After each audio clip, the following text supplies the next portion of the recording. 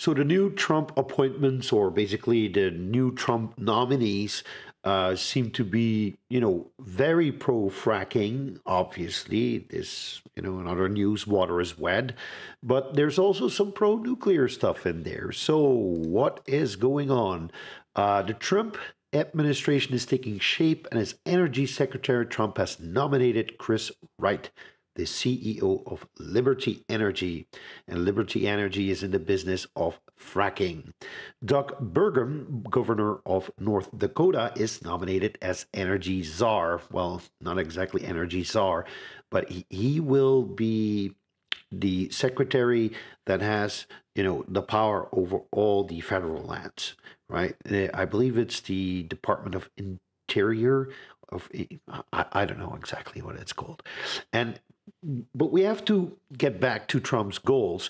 His goals are to establish U.S. energy independence and U.S. energy dominance. So what's also pretty clear right now is that all of Biden's current climate and energy policies are under threat.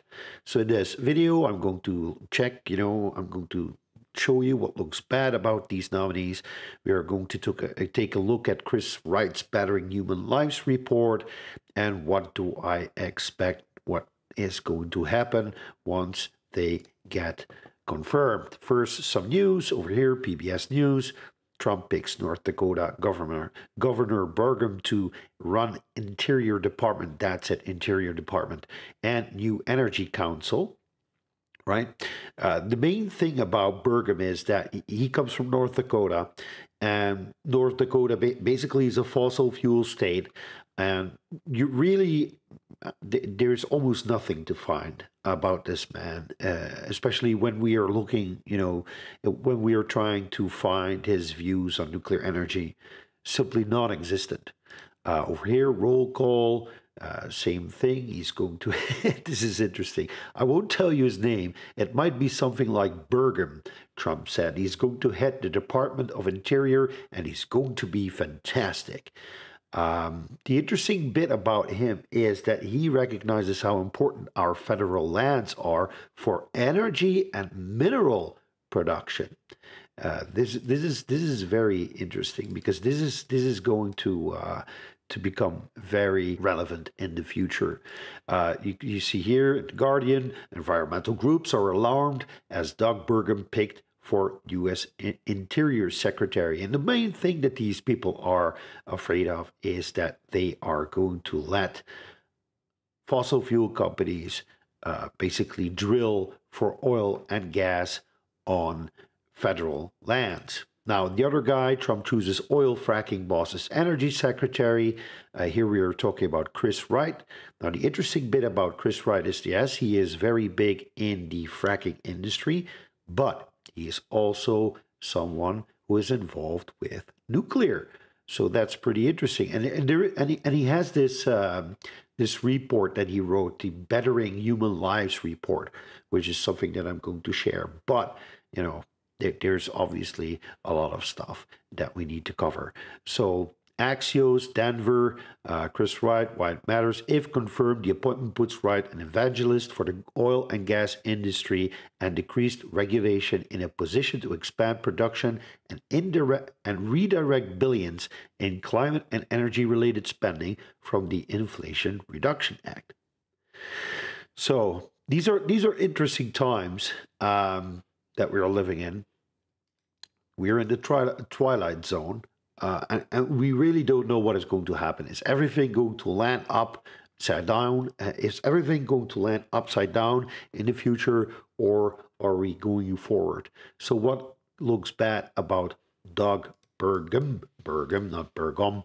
Burgum seems to have no qualms about using federal lands for the exploitation of fossil fuels. Burgum seems to have little to no experience with nuclear, and I've tried to establish a pattern, about him talking about nuclear, but he has almost never said anything about nuclear energy. So the man really is an enigma to me. I really don't know.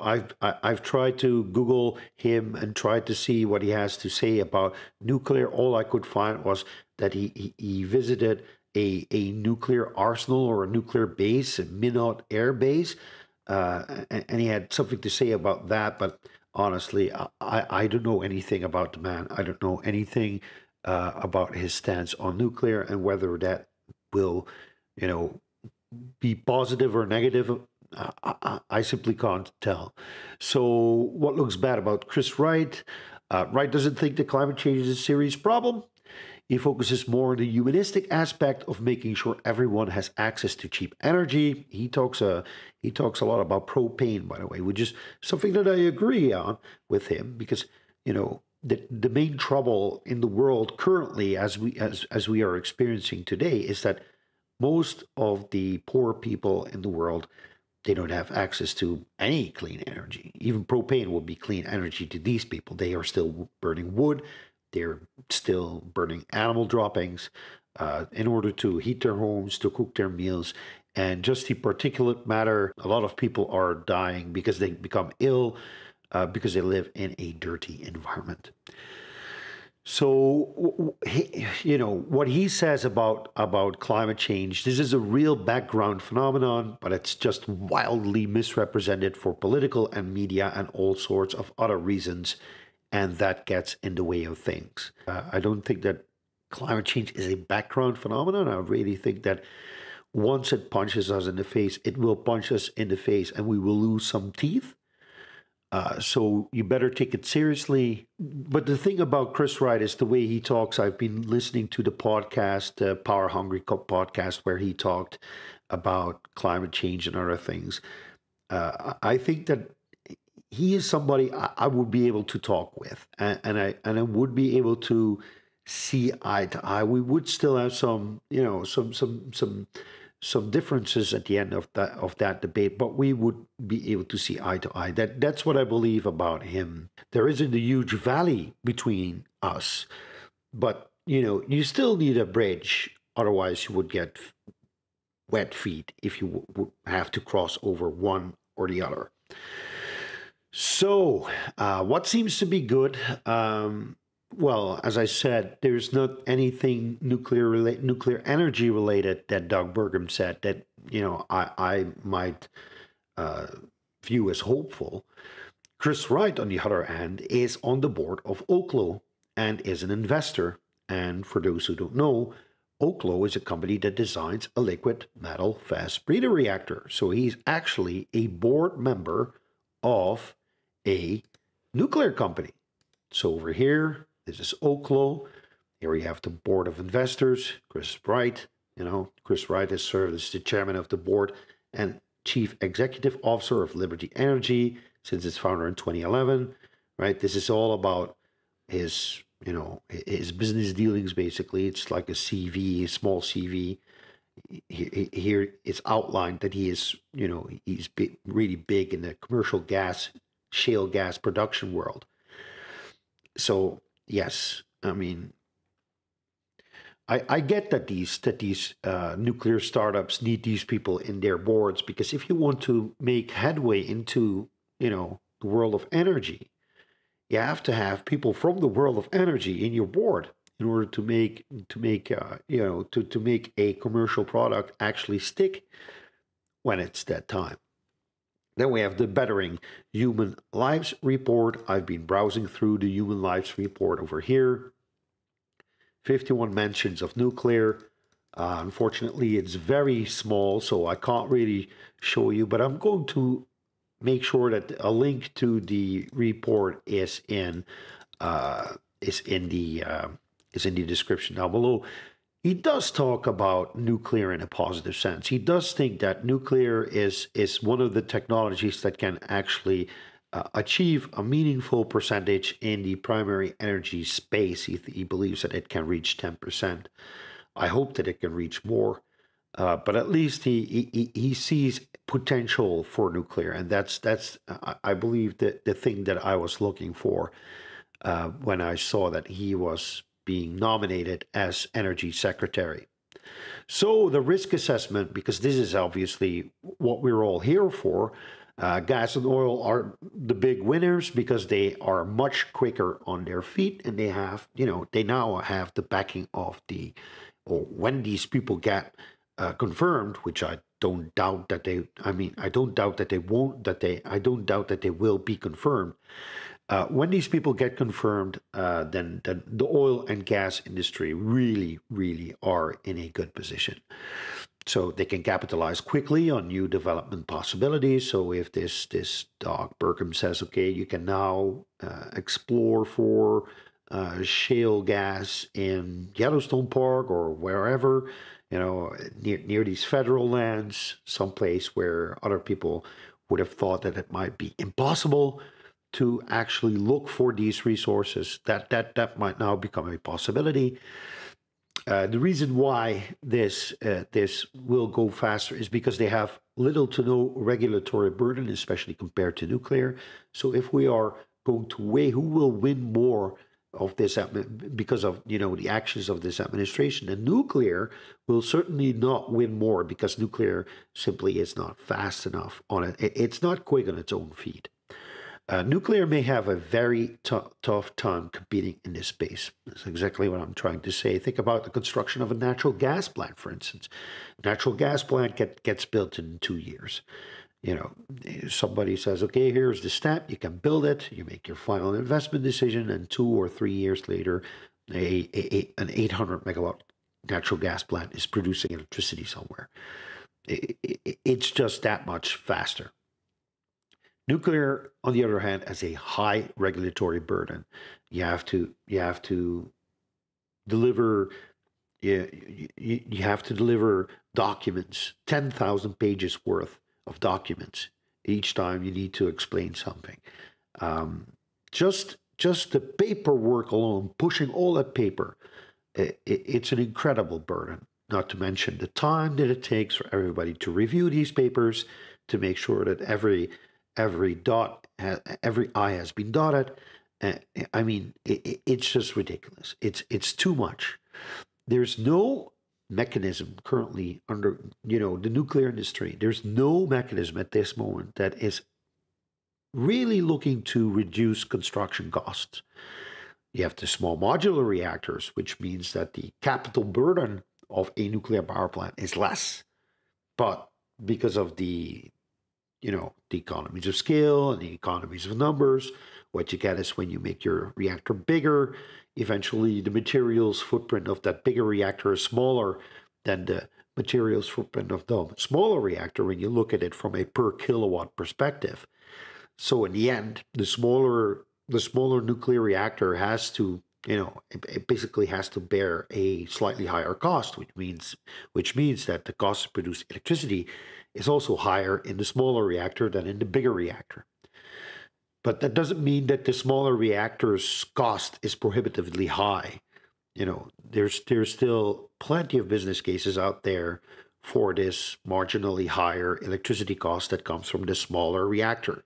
That's something that people in this space who are discussing whether to build small or big are missing. It's a nuance, and it's a real nuance. However, if you have to compete with natural gas, that is pretty unrestricted.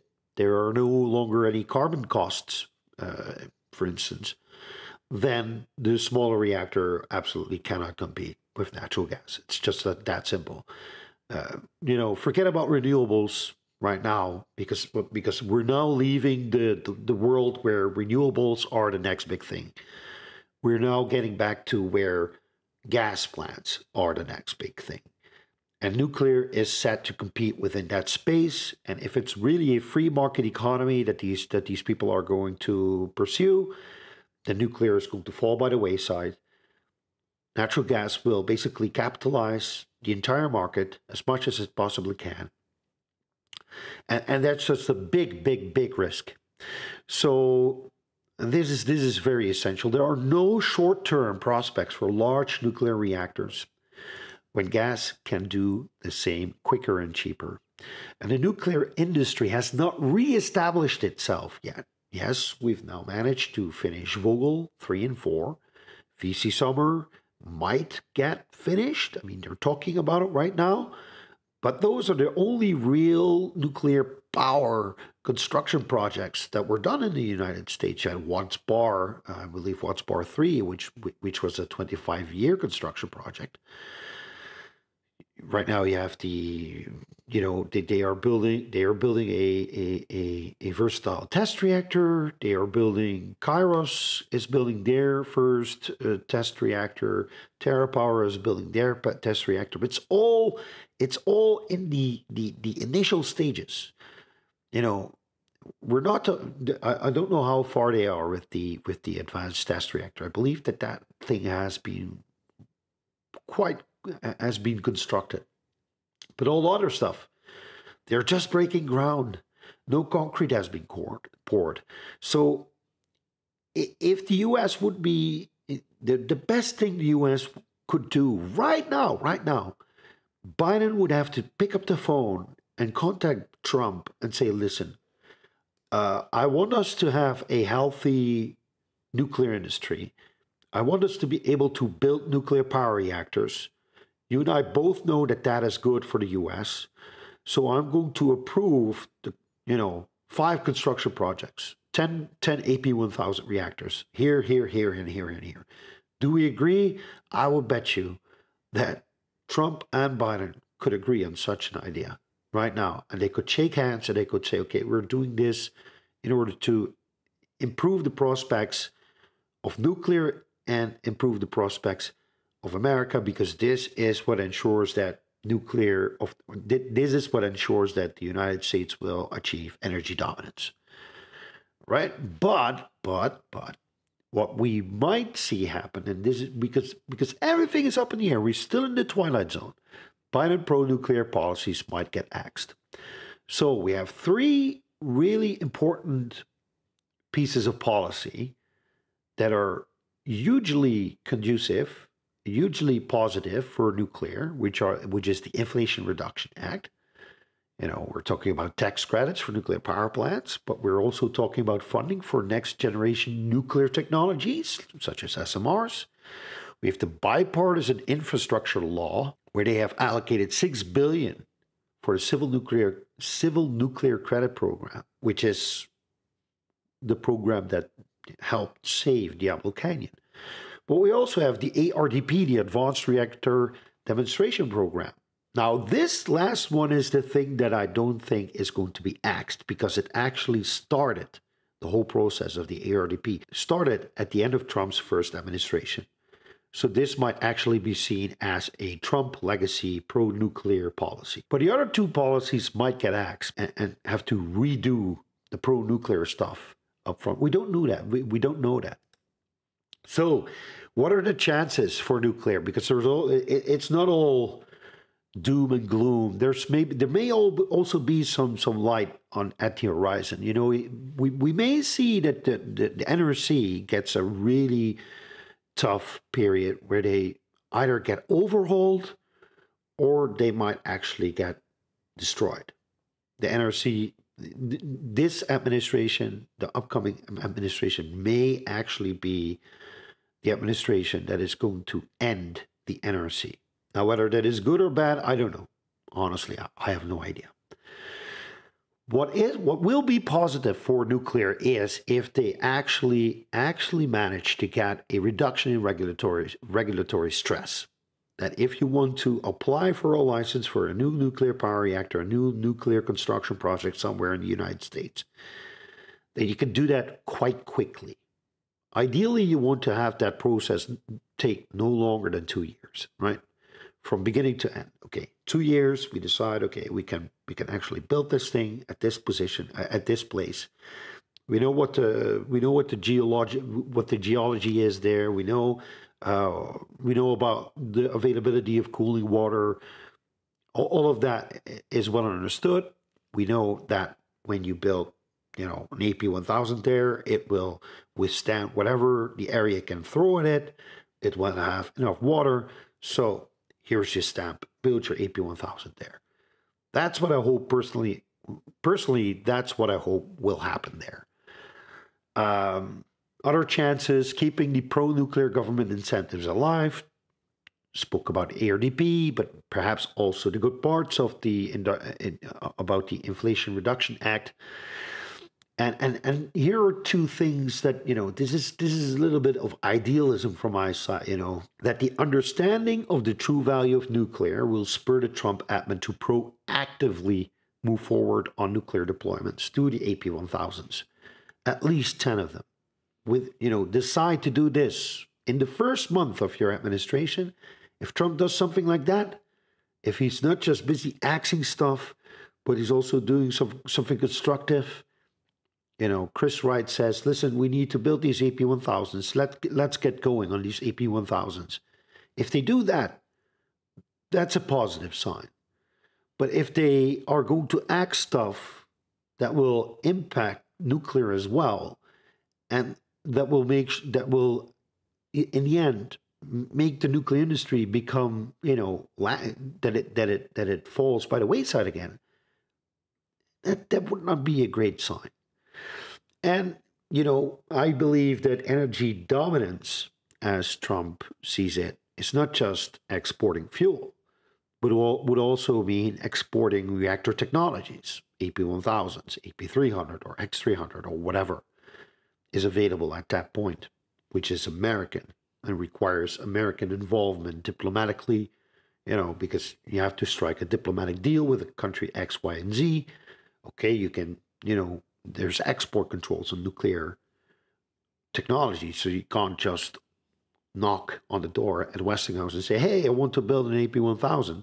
If you're England, for instance, first thing you need to do, and Westinghouse says, okay, that's fine, but first you have to talk to, our government representatives at your consulate or at your embassy, because we need to set up this, this diplomatic talk about whether we can export this nuclear technology to your country, yes or no.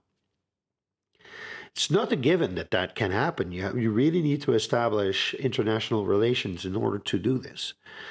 But in any case, I think that this is the energy dominance part that might help nuclear. I'm still very much, it's an uneasy feeling that I have currently about nuclear in the United States, prospects for nuclear.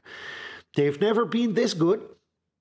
We have to acknowledge that. The nuclear roadmap that was presented by the Department of Energy, just 1 or 2 weeks ago, that's an amazing piece of work.